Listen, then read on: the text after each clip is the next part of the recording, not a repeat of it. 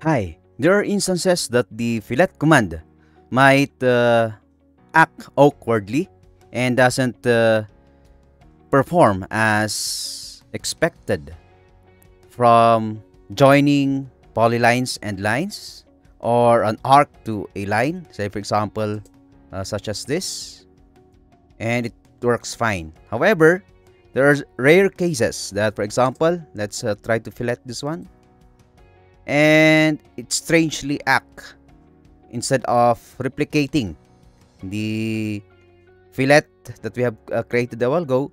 It creates an awkward fillet.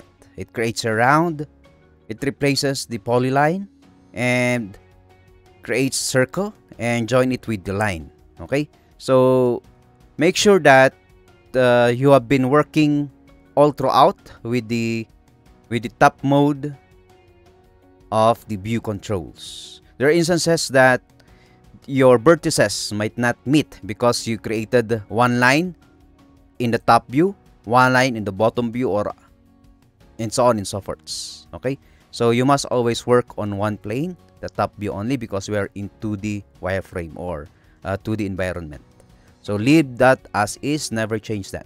Okay, and still, if it's not working, one final solution could be make the fillet radius. Okay, so F and the radius, make it to 0.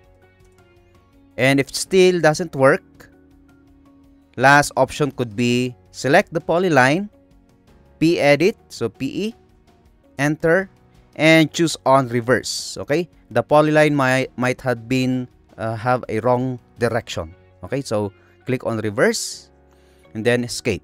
Okay, now let's try to perform the fillet command. So fillet, enter, this one and this one. Now it functions properly.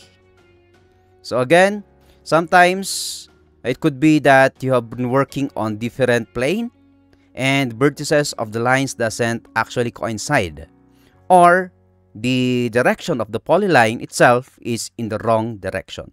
So you could simply access that through the p-edit command. Thank you for listening.